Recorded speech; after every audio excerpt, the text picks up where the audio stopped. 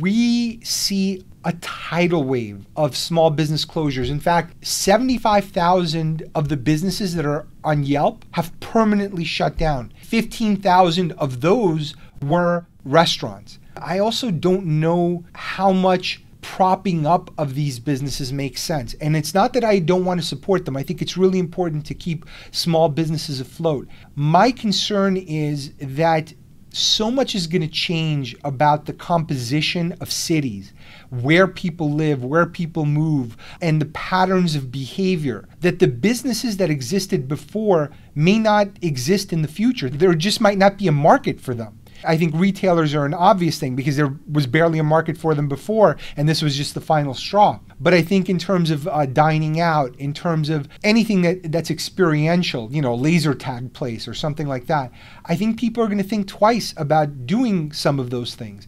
And I don't know that their market is going to come back in time for any kind of funding to last them. So I think we need to be a little bit more judicious, because I think we're in a very scary place economically where our debt is now bigger than our GDP. We're getting older as a society, and unless we have some sort of growth engine that I'm not aware of, or some innovations coming that are going to be exclusively American, we're going to have a tough time repaying it and holding rates down enough to have money available for other things. Because remember, the bigger your debt, the bigger your interest payments, and the less money you have available for other things, for other investments. I talked about R&D earlier.